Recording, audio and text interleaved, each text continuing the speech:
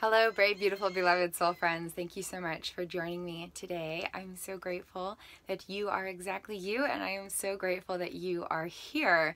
I just want to say I feel so blessed to share and speak on this platform. I really enjoy talking about understanding and healing unconscious body minds to expand and liberate aspects of consciousness. It is my heart's greatest joy, and I thank you for being here, sharing the journey with me through this miraculous adventure of life. So today I feel very called to talk about forgiveness, which can be a really touchy subject. So I want to kind of go over it in a few different perspectives and see if we can't revolutionize the understanding of the word forgiveness and then use it to really empower and liberate ourselves and move forward into the expansion of love and light that we truly are within our beingness. Kristen talked about this topic a while back, and I will leave video links to those videos, those content creations, in the video description below. So please feel free to explore that if you're interested in diving into the topic of forgiveness a little bit more. And she talked about this a little bit a while back, and these ideas have kind of grown and expanded along the journey. So when we think of forgiveness, a lot of time it's focused on things outside of us in the past. You say, I need to forgive this situation, or I need to forgive this person. And that's where things can get tricky, because then it's like, well, I'm not dismissing what happened, because what happened was not okay. What happened just was straight up not okay. But here's the thing that we need to understand. The past only exists in the cells of our bodies. Otherwise, it does not exist. The past only exists in the cells of our bodies. And so rather than forgiving external events or situations of the past, the most effective way to approach forgiveness is actually to forgive the cells of our bodies for holding on to things that they do not need to hold on to anymore. And then to forgive the cells of our bodies for not knowing their divine worthiness.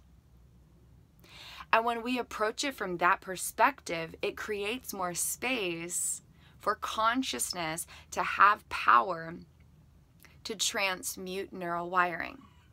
So there is no past, according to the unconscious body mind. The past doesn't exist. Think about that. The past does not actually exist according to our unconscious body minds. And you're like, okay, well, that doesn't make sense, because I have all these thoughts and feelings and memories and projections of all these uncomfortable sensations and all this stuff from the past, so it kind of seems like the past is very much alive in my body. The past is only alive in the body because memories exist to provide navigation. And so past experiences created neural wiring that's now being activated in the present moment and is trying to provide navigation. And that's where all the neural projections, the implicit projections, come from. And so when you have an uncomfortable body sensation, or a feeling of fear or panic or worry or distrust, or feeling lonely, for example, that's actually the activation of neural wiring that was sculpted during past moments of unfulfilled attachment needs, and some form of internal or external stimulus is now activating those regions of neural wiring. And that neural data says, oh, it's my job to provide navigation, so here, let me give you information. And then there's all these projections where the body might be reliving stuff from the past. But it's not that the past is alive in the body, it's that the past created neural data that's trying to navigate the newly unfolding moments. Do you see the distinction there? It's very subtle, because from one perspective, yes, the past is alive in the body, but it's only alive in presently existing neural data that's trying to navigate now. Because neurobiologically speaking, memories exist to provide navigation. Neuroscientifically, neural data doesn't care about the past. The way that stuff is stored is organized to help provide navigation in present and potential moments. But if it's disintegrated neural wiring, then it's going to disrupt navigation And that's when the unconscious body-mind might project feelings of reliving the past, because those incomplete experiences, the disintegrated neural data from those moments of unfulfilled attachment needs, is now being activated and providing navigation, disrupting navigation is a better way to describe that. And so consciousness exists and operates independently of brain-body wiring. The true identity of self-essence is always distinct from all components of experience and neural data. Neural data and experiences might have sensations of fear or unfulfilled attachment needs that can manifest in an infinite myriad of ways. But consciousness, the true essence of the self, is a pure vibration of unconditional love. And so as consciousness becomes distinct from the details of brain-body wiring and experience, then the true identity of the self has more power to transform experience and transform brain-body wiring. If the self is the same as all the experiences in the brain-body wiring, then there isn't quite as much power to change it, to heal it, to restore it, to transmute it, to rewrite it, to liberate it. But as consciousness realizes its distinction from brain-body wiring and experience, then the identity of the true self has authority and power within all of it. And so instead of being a person forgiving a past experience or some other person from a past moment, it's actually consciousness forgiving the brain and the body for holding on to things that it doesn't need to hold on to, and consciousness forgiving the brain and the body for not knowing its divine worthiness. A completely different perspective on what it means to forgive, or how to apply the concept of forgiveness to cultivate healing liberation. Do you see the difference? It's subtle, but once it clicks, it's really, really powerful. Because I remember there were times way back in the day where Kristen was a person trying to forgive a past experience or a person from the past. And it never worked. It never worked. There wasn't healing in it. It just got stuck in like a loop cycle of going back to this thing and not having power and being stuck in it. It was just kind of this stuck cycle of a loop, and it didn't get anywhere, and there wasn't healing, and there wasn't freedom in it. And so this new perspective, instead of being a person forgiving something in the past, it's the essence of self as pure consciousness forgiving the brain and the body for holding on to things that it doesn't need to hold on to. And the true essence of self as pure consciousness, forgiving the brain and the body for not knowing its divine worthiness. Because when rough stuff happens, or people don't treat us really well, it creates neural wiring that says that we're not worthy of unconditional love. We're not worthy of unconditional safety. We're not worthy of unconditional support and respect. And then that can disrupt navigation and create some unpleasant sensations. And I invite you to explore a free gift I have for you guys called Clues of Consciousness from Attachment Systems. Among all the infinite possible game changers, this is probably the most powerful one. So please, please check it out, because it is truly a game changer. No matter who you are or where you're at in your healing journey, it is a game changer. Basically, there's 4 distinct attachment systems. Each carries specific internal needs. And when those needs are not met throughout any point of life, it creates neural wiring that disrupts navigation and creates all these specific kinds of clues. And if you can recognize the clues from specific attachment systems and then strive to fulfill those attachment needs, then it rewires the neural data. So for example, you might have sensations of feeling lonely. Instead of being a person feeling lonely now, consciousness can recognize that loneliness is a clue from disintegrated neural wiring from past moments of unfulfilled attachment needs in the first attachment system, where aspects of self didn't feel seen, loved, treasured, appreciated, and celebrated. And then consciousness can fulfill those attachment needs for the self in the present moment and transmute the neural wiring so that the loneliness decreases. Because loneliness isn't about a person wanting to be with another person. It's actually the essence of self experiencing neural projections that the self doesn't feel seen, loved, treasured, and appreciated and celebrated. But as long as the self needs that from other sources, then it's giving away its power. So please, please, if you're on a healing journey, embracing it to any degree, I really encourage you to explore this free gift from my heart to yours. It is a healing journey game changer. Clues of Consciousness from Internal Attachment Systems, and I'll leave the links in the video description below. So instead of forgiveness being, I'm a person forgiving this thing from the past, this situation, this experience, these other people, things that happened, things I felt, things I went through. Instead of giving away power to things outside of us in a moment that is not now, consciousness turns inside and says, I have power in the present moment through loving connection with the truth of my essence. And from there, I can rewrite anything inside of this brain and body so that it changes the automated navigation and regulation. Because that's the job of the unconscious body-mind, is to provide navigation and regulation, so that consciousness can have a uniquely individualized personal experience in the form of a human being.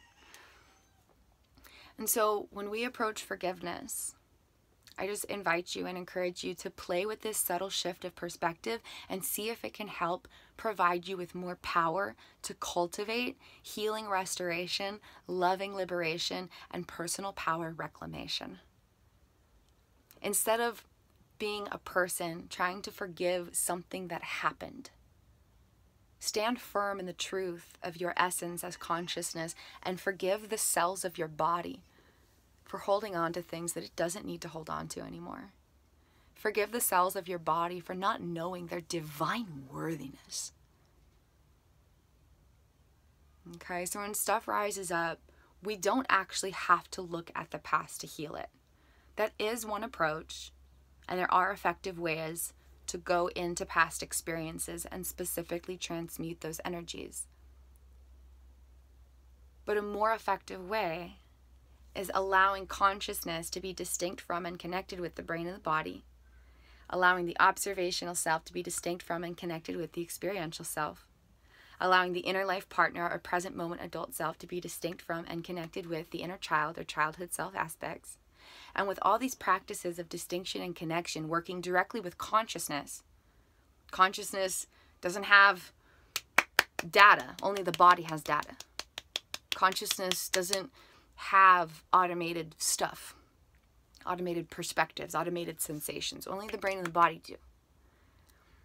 And the more that we practice these roles of distinction and connection between aspects of the self who are within experience, the more power consciousness has to rewrite, transmute, heal, restore, empower, liberate, transform any aspect of brain-body wiring that affects all regions of personal experience.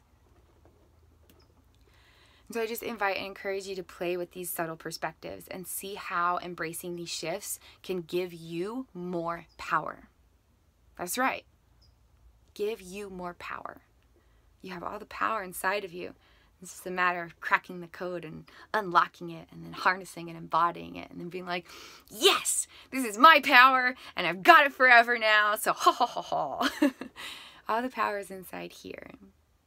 But when we try to forgive something in the past that is part of an experience that's not now, we're giving away our power, we're forfeiting our power. Because what really matters is the experiential self in the present moment. Not the neural wiring, but the parts of consciousness experiencing automated projections from the neural wiring. And that's another hugely important distinction. The neural data does not matter in comparison with how much the consciousness matters who is experiencing it. Neural data is just like, here's a projection, here's navigation, here's regulation, but there are parts of consciousness who are directly experiencing those neural projections within and beyond awareness. And so instead of focusing on past experiences, we focus on the present experiencer. Instead of focusing on the past experience, we focus on the present experiencer. And say it one more time, because this is a huge key to shifting the healing journey. We are not focusing on past experiences at all, ever, never, not at all, ever. Not focusing on past experiences, because that's really just data in the body. It's just data in the body. That's all it is. That's all it is. It's just data in the body. We are not focused on past experiences. We are focused on the present experiencer. Consciousness is not the same. The essence of self is not the same as the brain-body wiring. We're focused on the aspects of the self who are encountering this stuff. Okay? So, consciousness, distinct from all brain-body wiring, which is why the essence of self has power to transform anything it wants to. Instead of being a person forgiving something outside of itself in a moment that's not now, it's actually consciousness forgiving the cells of the body and letting go. Letting go. Letting go. Letting go. Letting go. Because the past doesn't exist. It doesn't. I know it's kind of hard to wrap your brain around maybe, but the past doesn't exist. It's just information in the cells of our body trying to navigate now. That's the only place that the past really exists for us. The past only exists in cells of our body that are trying to navigate now and potential moments of now that we call the future. And so there is no past. There's just data inside of our bodies right now. And instead of focusing on the past experience, we focus on the present experiencer. So practice this with me. We'll say it a few times together. And you can practice this while looking in a mirror. You can practice this while looking at your hands maybe and connecting with yourself. Or just practice this with me and kind of just see what it can do for you. And just allow whatever comes up to come up. Maybe you don't feel anything. Maybe you start crying with relief and joy. Just play with it and see what this can do for you. And then take it and make it your own if it's something that seems applicable for your healing journey. Or maybe share it with a loved one that you feel might benefit their healing journey.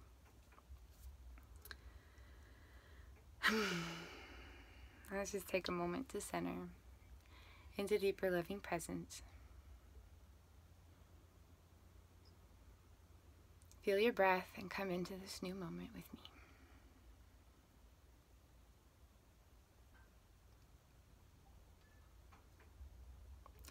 I forgive the cells of my body for holding on to things that it doesn't need to hold on to. And you can shift the pronouns, you can shift the phrasing however it fits you best. And I'll play with it a few times to show some examples. I forgive the cells of my body for holding on to things that she doesn't need to hold on to anymore. I forgive the cells of my body for not knowing her divine worthiness. I forgive the cells of my body for not knowing her divine worthiness. I forgive the cells of my body for holding on to things that they don't need to hold on to anymore. I forgive the cells of my body for not knowing their divine worthiness. I forgive the energies stored in my body for holding on to things that they don't need to hold on to anymore. I forgive the energies in my body for clinging to things that she doesn't need to hold on to anymore. You see, you can kind of tweak the phrasing however you want. I forgive the energies in my body for holding on to things that don't need to be held on to anymore at all. And I let everything go with love. I forgive the energies in my beingness for not knowing that she deserves only all good things and unconditional love. I forgive every energetic piece of information stored in any of my bodily systems for holding on to anything that doesn't need to be held on to anymore, and I let it go with love. Do you see how different that is than trying to forgive a past experience or a past person? There's a lot more power in this, because consciousness is practicing loving presence with its own essence and transmuting presently existing neural data. That has nothing to do with powerless things where there were experiences that are not now and people who are not here doing things that are not happening right now. We bring our power back. We bring our power back into ourselves, and we harness it and we embody it and we liberate ourselves through it. I forgive the cells of my body for holding on to information that doesn't need to be held on to anymore. I forgive the energies of my body for holding on to stuff that just doesn't serve me anymore.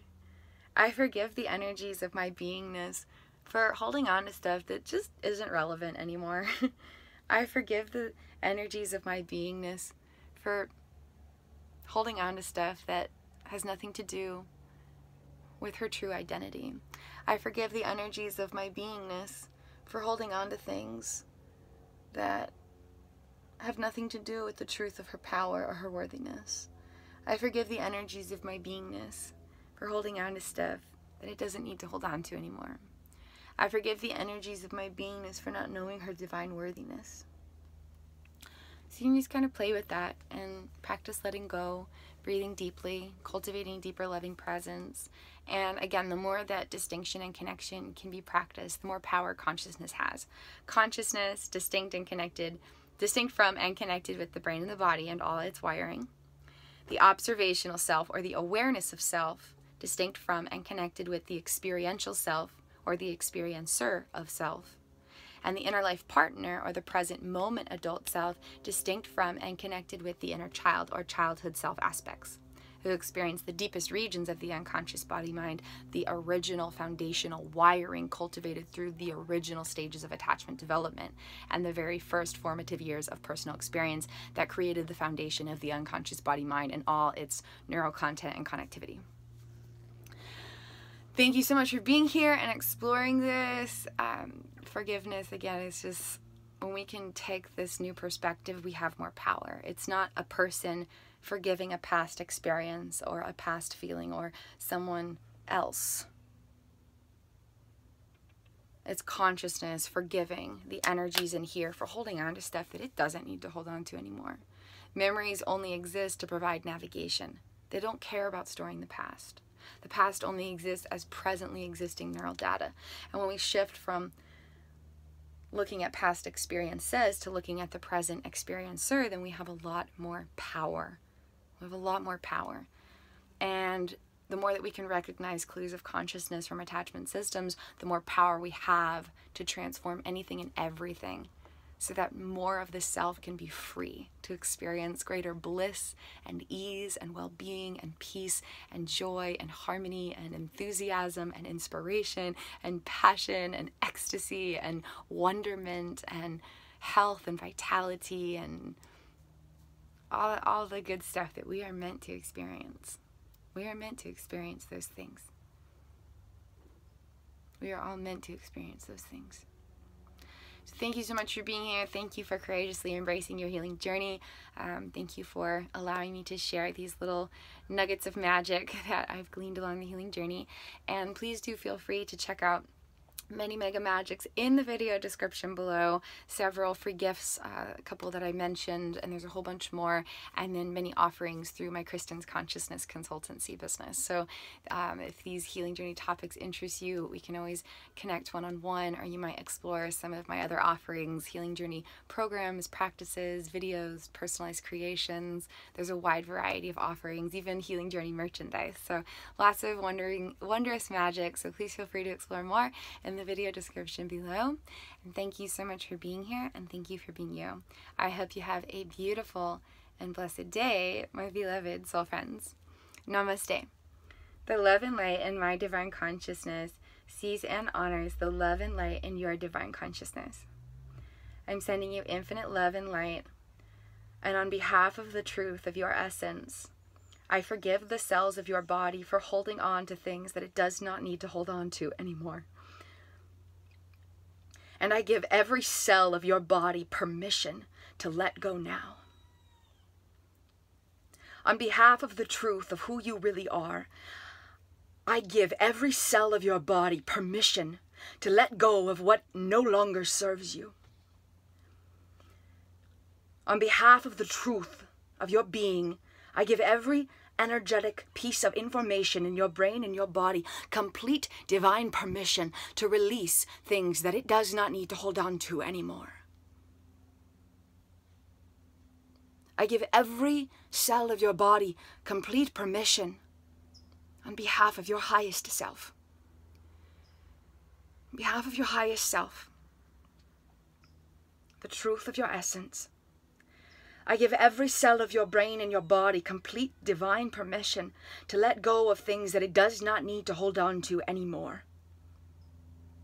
On behalf of the truth of your divine essence, your authentic self and your highest self, I give every cell of your body permission to release and let go. And I forgive every energetic piece of your being for not knowing your divine worthiness.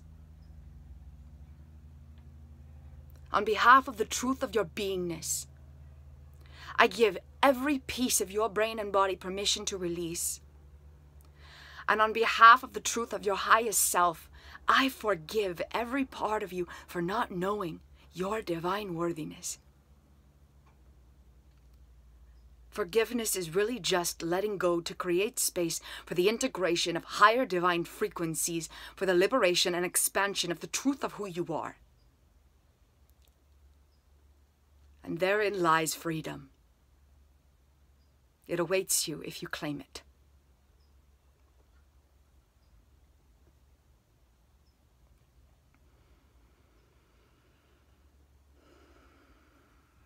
Sending you all my love, light, and healing journey empowerment, beloved soul friends. Thank you for being here. Thank you for being you. I'll see you in another video.